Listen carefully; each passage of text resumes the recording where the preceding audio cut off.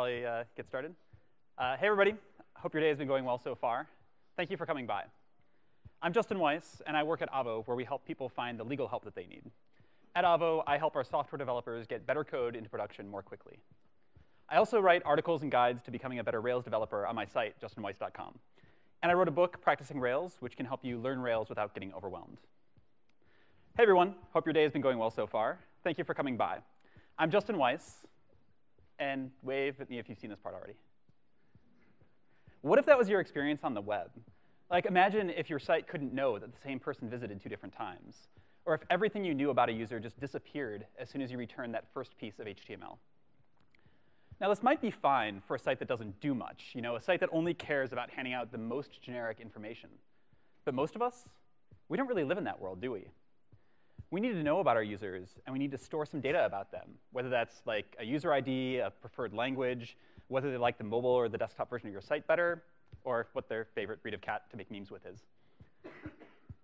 Now, you could solve this the functional programmer way. If you can't store state, then pass all the data you have along with every single request. Whoops. But since we're all using Rails, this problem is pretty easy to solve. We put data in the session hash, and it magically comes back to us on the next request. And with that, we never have to worry about which user is accessing our site ever again.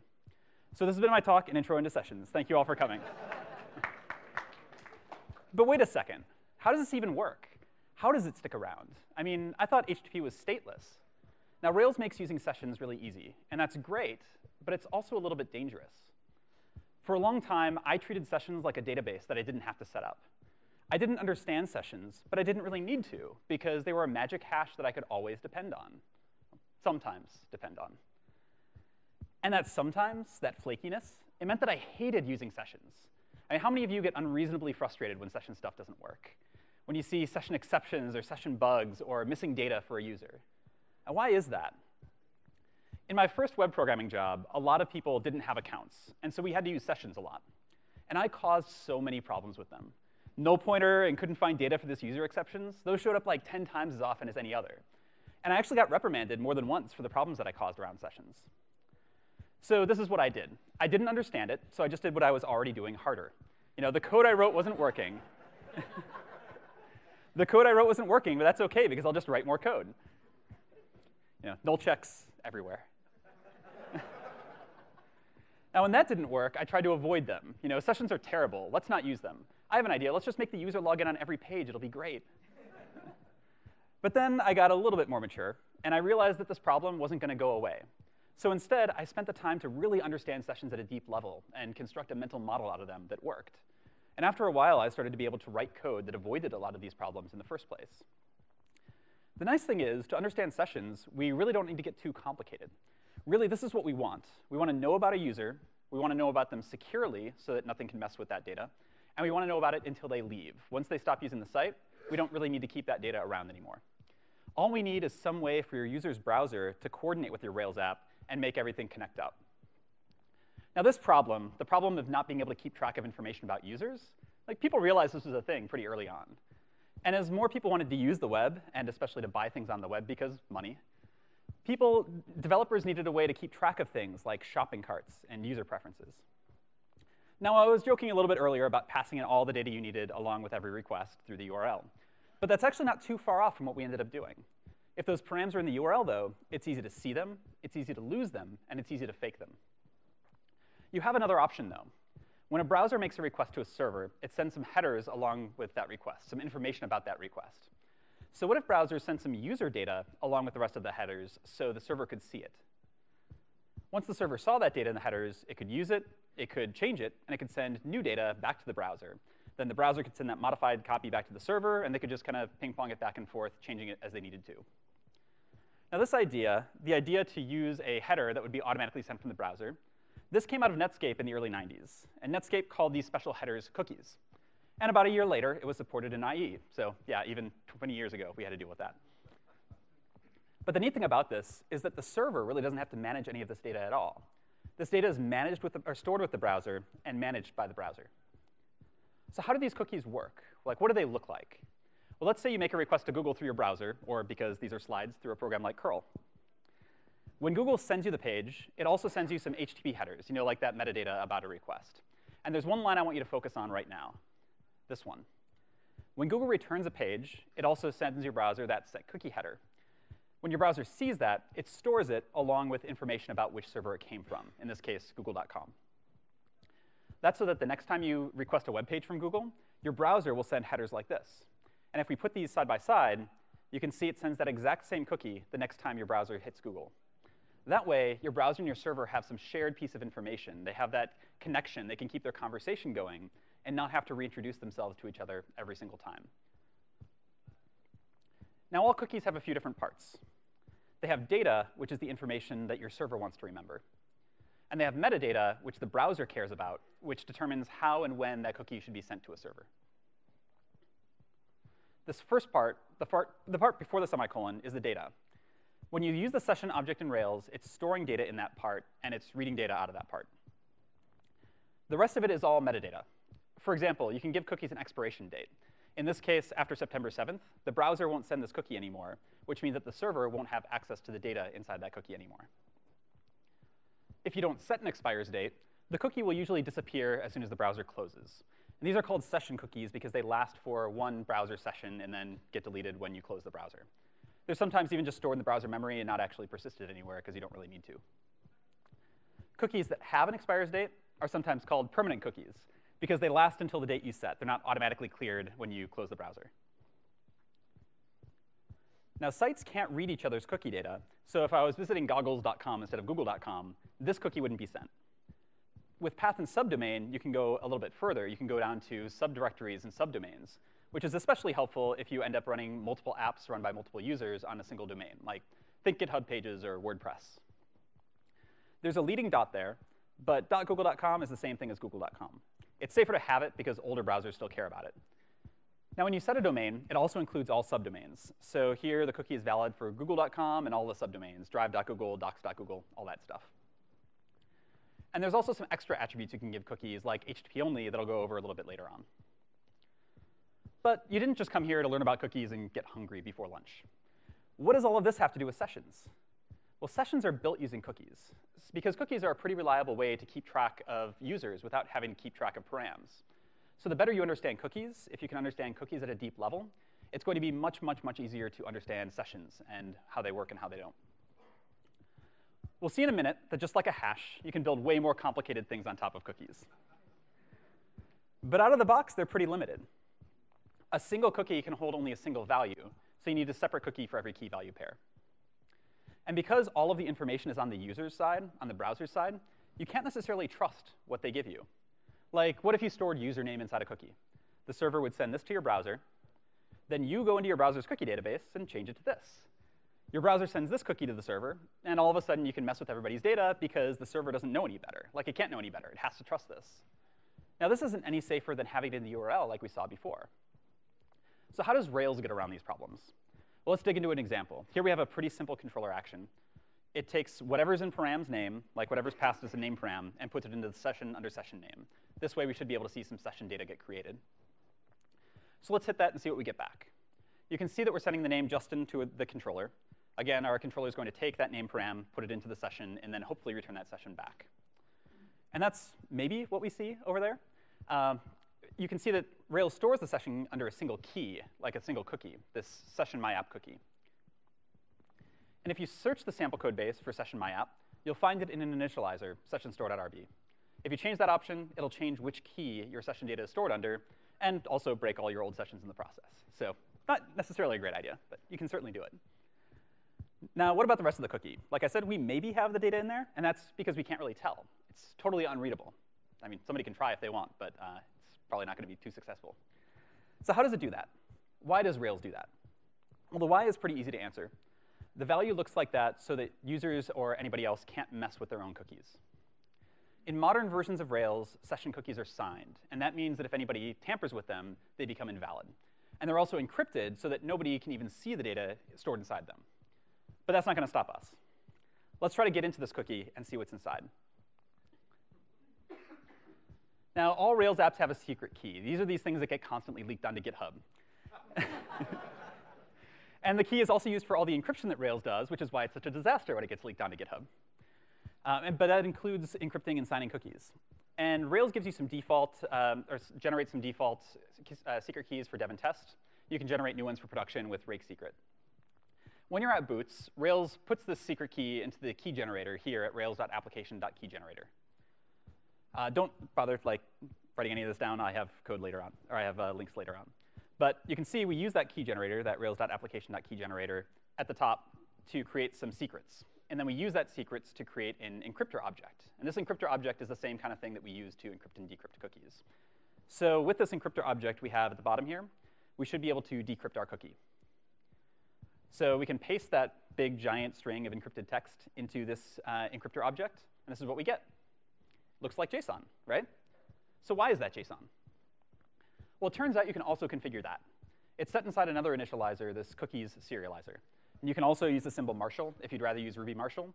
But most people just use JSON. It's the default. It's also even useful if you're trying to share cookies between apps written in other languages, because every language understands JSON at this point. So what do we know now?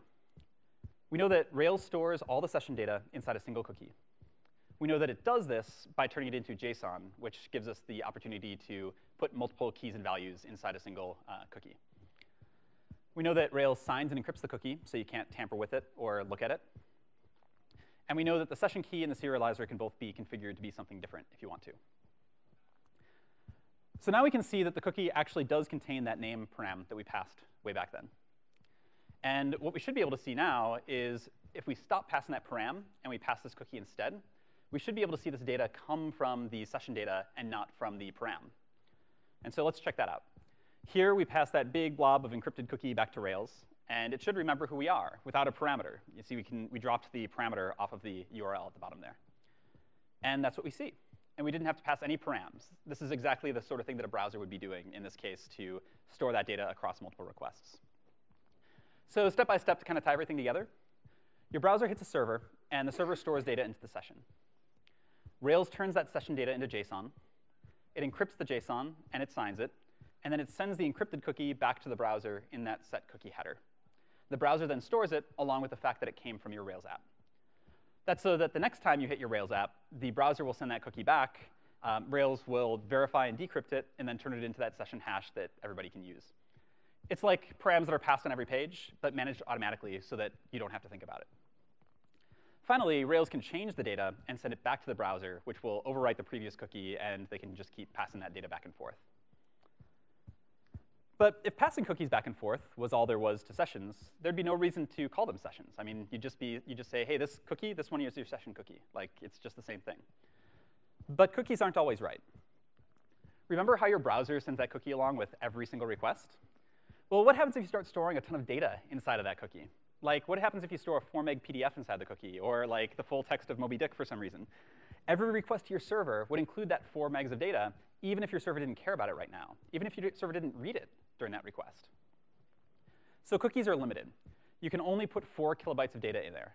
If you store more than that, you're going to get an exception. This action dispatch cookies cookie overflow exception, which also happens to be the most delicious of all of the Rails exceptions. But even 4K is a whole lot bigger than most HTTP requests. I mean, most requests are only a couple hundred bytes. This is 10 times that size. So if you care about performance, you probably don't want to get even close to that 4K limit.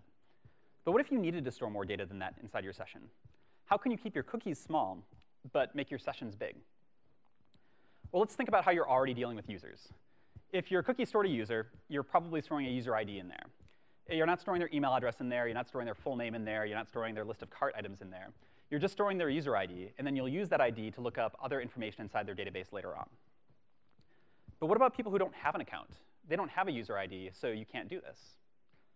But you could generate a random ID, and you could store that in the cookie like this. Then you could use that ID in the exact same way that you're using a user ID to look up information from the database later on. It's not really a user ID, though, so you should probably call it something different, in this case, a session ID. So now we have 2 different options for storing data persistently across multiple requests. You can store the data right inside the cookie, or you can store a reference to that data inside the cookie and store the actual data someplace else, like inside a database. Now, what would that second option look like? Well, let's say that just like the rest of our data, we want to use active record to store our session data. And let's say we called session name equals Justin to create a brand new session. What would Rails have to do in order to store this in active record? Well, Rails could generate a new random session ID, so it has something to look it up with. It could turn the session hash into a string so that you don't have to have like separate columns for everything you could possibly store in the session. You just stuff it all in one string and then put it in a single column. It would save the ID and that data to a row in your database so you could look it up later. And then it would return the ID with setCookie so that the next time your browser hit your site, you could use that ID, look up your session data, and get your session hash back. So let's take a look at that in action. First, we'll change our session store to the active record store, which is a gem, like that. Then we'll add some data to the session using curl again. Remember, when we pass that name param, it just takes it out of the name, puts it into the session. And this time, we're just getting a short string returned instead of that big mess of encrypted signed data, that A6C49 string, instead of that big mess. And that comes from, if you look inside your database, you'll see a session ID alongside some encoded data. And you'll notice that the session ID and the string returned to the browser match. And that's how we'll use that ID to look up the browser data, or the session data later on. When your browser sends that cookie data back to the site, it remembers who we are, again, without passing in a param. And this is how that works. It grabs the session ID out of the cookie. It looks up the session ID in your database. It pulls the data that's associated with that ID. And then it transforms that data back into your session's hash. You can even store sessions in Memcache and Redis and MongoDB or like pretty much anywhere else. And they all pretty much follow the same process. Your cookie is now just a session ID, and then your app uses that ID to look up the rest of the information. And you can even write your own session store. You just need to tell Rack how to find sessions, how to create new sessions, write session data, and delete sessions by implementing a couple methods. And Rails even includes a simple cache store that uses your Rails cache to store sessions. And it's a really, really simple and good example to follow if this is something that you're interested in. I'll have a link to that in the notes that I'll share at the end. And that's really the gist of how Rails stores sessions. There are two different strategies it uses. There's the cookie store strategy, and there's the everything else strategy. No matter what, you're storing some data inside the cookie, because you have to. It's the way that the browser keeps that relationship with the server. But while cookie storage stores all the data inside the cookie, the other methods just store a reference to data inside that cookie. And then they can store the data however they want, like in database, on disk, in memory, wherever. But now we have a choice to make, because we have a few different ways to store sessions. And this is an important choice to make, because changing session stores is not an easy thing to do. So which one should you choose? Should you choose the cookie store, the cache store built into Rails, or the database store? Well, storing your sessions data in cookies is by far the easiest way to go. You don't need to do any extra infrastructure setup. It just kind of works out of the box. It's also nice because it syncs with your user lifecycle. And by that, I mean, while your user's visiting your site, it's active. When your user stops visiting your site, if they never visit your site again, you have no cleanup to do because the cookie's on the browser side, not the server side. No other methods can guarantee that, and it saves you some cleanup. But it's also limited.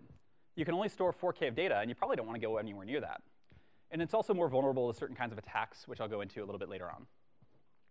But if the cookie store won't work for you, you have two options. You can store sessions in a database, or you can store them in your Rails cache. Now, you might already be using something like Memcache to cache your partials or some like API response data or that kind of thing. And if you are already using a Rails cache, then this is pretty easy too.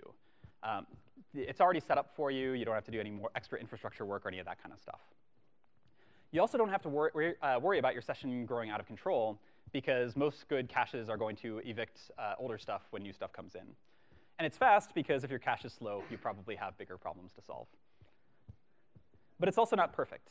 Your sessions and your cache data are going to be fighting for space. And if you don't have enough memory, you could be facing a ton of early cache misses and early expired sessions. And if you ever need to reset your cache, like let's say you upgraded Rails, or you made like a big sweeping change around your site, and you just wanted to wipe everything and start over, you can't do that without also wiping your sessions. Still, this is how we tend to store data on our main Avo.com site, and it's worked pretty well for us so far with those caveats. Now, if you want to keep your data around until it legitimately expires, you probably want to keep it in some sort of database, whether that's like Redis or whatever you're using for active record or something else. But storing sessions inside your database has some other problems. Sessions won't get cleaned up automatically, so you'll have to go through and delete old sessions on your own. You also have to know how your database is going to work when it's full of session data. Like, are you using Redis as your session store? Is it going to try to keep all of your session data in memory? Does your server have enough memory for that? Or is it going to start swapping so hard that you can't SSH in to fix it? It's happened to me.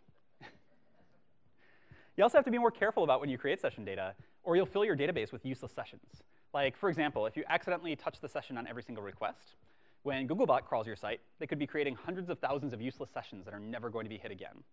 And that would be a bad time. Now, most of these problems don't happen super frequently, but they're all things that you need to think about if you're storing the session data semi-permanently. Now, if you're pretty sure you won't run into any of the cookie store's limits, cookie store is my favorite. You don't need to set it up, and it's not a headache to maintain. Cache versus database I see as more of a choice of how much you want to do maintenance versus how much you worry about accidentally expiring sessions early. I tend to treat session data as pretty temporary. I tend to program pretty defensively around sessions. So the cache store works well for me. So my personal preference is cookie store first, then cache store, then database store.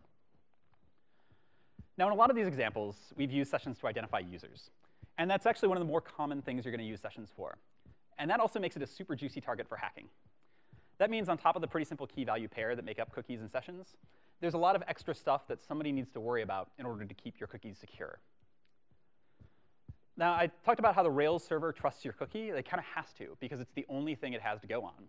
And that means that if somebody else can get your session cookie, the Rails server has no way to tell that they're not actually you. Now, on lots of public Wi-Fi networks, you could pretty easily snoop on other people's network traffic. And so if you're sending cookies to over an insecure network to insecure servers, somebody might be able to grab your cookies and pretend that they're their cookies. Now, this became a pretty big deal a couple years ago when a guy, Eric Butler, released a proof of concept called Firesheep that would grab cookies over open Wi-Fi networks. And check this out. Double-click on somebody, and you're instantly logged in as them. That's scary, right?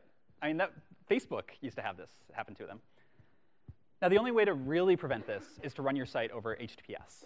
And that way, all of your cookie data and all your session data is secured along with the rest of your internet traffic. On the Rails side, you can turn this on pretty easily. There's some extra infrastructure setup you'll have to do, though. But you flip this config for SSL equals true in your production.rb. And with free SSL certificates from Let's Encrypt and this whole ecosystem building up around them, and I think Heroku now supporting SSL on all paid dynos, there's really not a great excuse to run a site without SSL anymore. After you force SSL on, Rails will automatically add this attribute to your cookies, this secure attribute. What this means is that your cookies will no longer be sent to HTTP protocol sites. It's only going to be sent to HTTPS. It works just the same way as if you were trying to send a cookie to a different domain. But snooping a Wi-Fi connection isn't the only way to steal somebody's cookies, because JavaScript can also read cookies. That is, if you're Google, you can use document.cookie to read google.com cookies. And anybody else on Google that can run JavaScript on Google can also read Google cookies and send them to whatever server they want. Now, MySpace is probably my favorite example of this. I mean, MySpace is my favorite example of a lot of things, but this was particularly fantastic. So that site used to have scripting vulnerabilities all over the place. It was really easy to get JavaScript or Flash embedded on your profile. And once you did that, you could grab information about any of the people that hit your page, like name, profile URL, account ID, all that kind of stuff. I'm guessing that you probably could have even logged in as them, but nobody that I knew figured that part out. Rails protects you from a lot of these attacks automatically by escaping your HTML. And Rails also marks session cookies as HTTP only by default. What that means is that when a cookie is marked as HTTP only, it's only going to be accessible to your server. The browser's not going to make it accessible to JavaScript anymore. So that helps with a lot of these things. But if that's not enough, you can't even trust your own users. Like, say you run a music store, and your customers can earn credit to buy songs. Your boss read an article saying that forcing signups drops conversion rate, so no more signups. We're just going to put everything in the session instead. Seems great until one of your users gets this brilliant idea. But Justin, you probably say, we already went over this. Rails encrypts and signs the cookie, so you can't tamper with it. But in this case, you don't actually have to tamper with it. Imagine the cookie was encrypted. You couldn't actually get into this. Somebody buys a song, sending this cookie with 400 credits into it. You respond with a new cookie that has 300 credits into it. Your user ignores that cookie and sends the old one again for 400 credits. Now they have infinite credits because it's never going to go down. Now, this one doesn't really have an easy fix. You can store a unique number in the session and then check to make sure that you never use a number more than once, which is not really my favorite thing to do. Or you can switch to a database store or a cache store, which doesn't really have this problem because all of that data is stored on the server side. But a better idea is just not to put this data in the cookie to begin with. That's what we have databases for storing this kind of data. Now, these are some of the more interesting attacks, but there's a whole lot more. And I'm a big, big fan of the Rails security guide for learning more about this kind of thing. I'll have a link to that in the notes also. Now, it might seem like there's a lot to think about around cookies and sessions. But there are a few good rules of thumb that I picked up over the years that tend to keep problems to a minimum.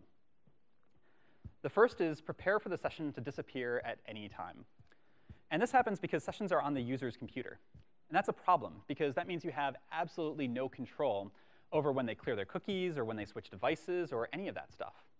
So keep in mind, every time you use a session, that session might not be there anymore. Program defensively, because it's going to happen. And if you're not prepared for it, it can cause big problems later on when you're not seeing the data that you expect.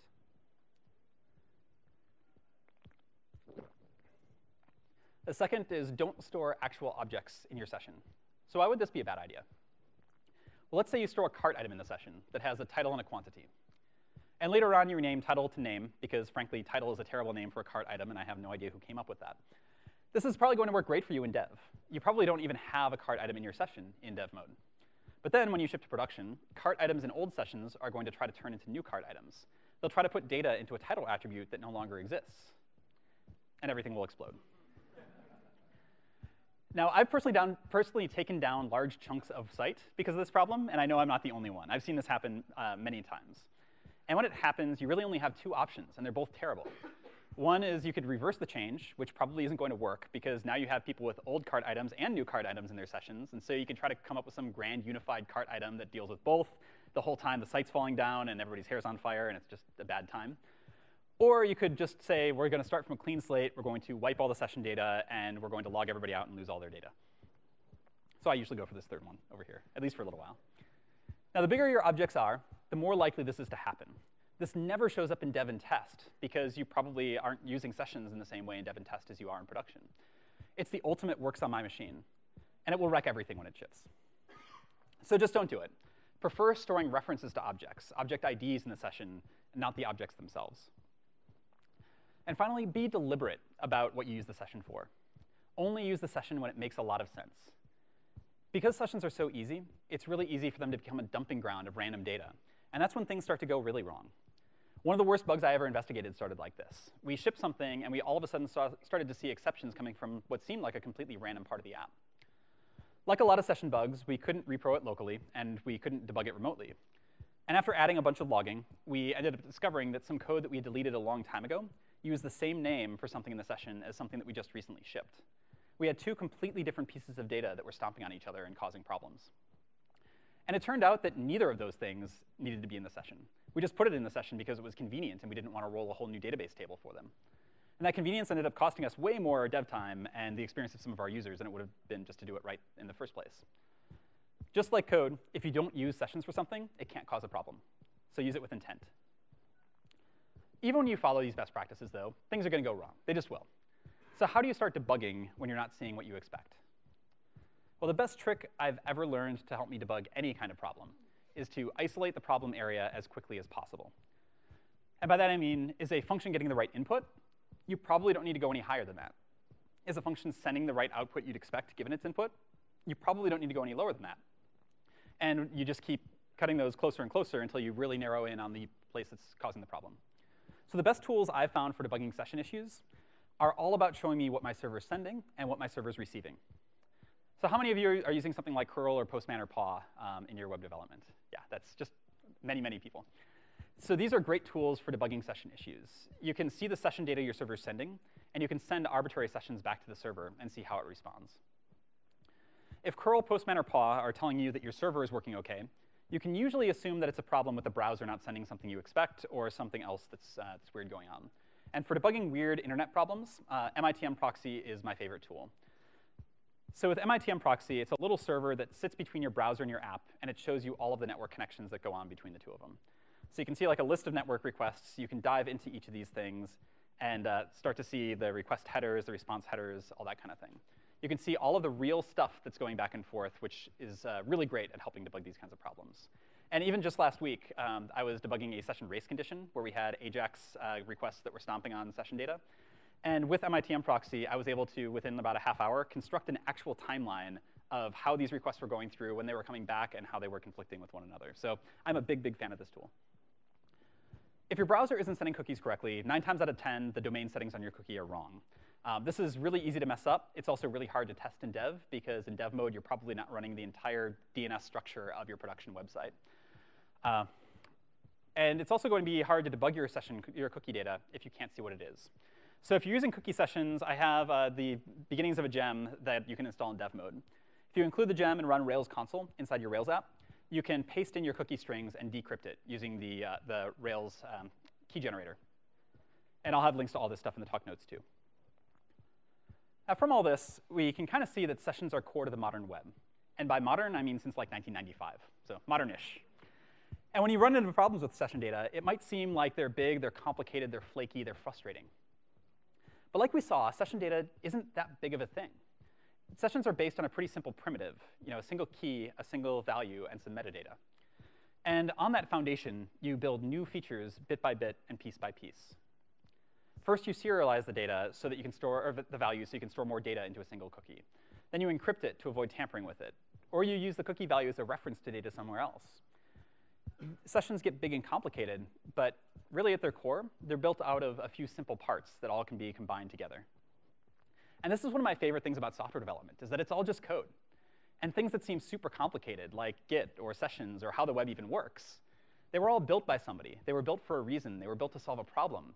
And when you understand what that problem is and how they were built, they're all at their core understandable.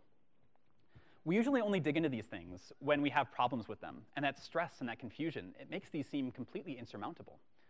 But in the end, they almost always turn out to be way more simple than you'd expect.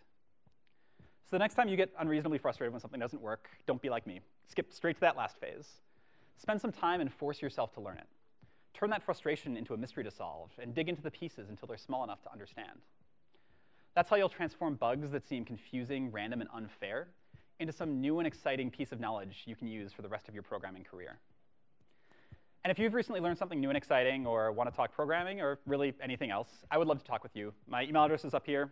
Use it. I love getting email. I read and respond to everything.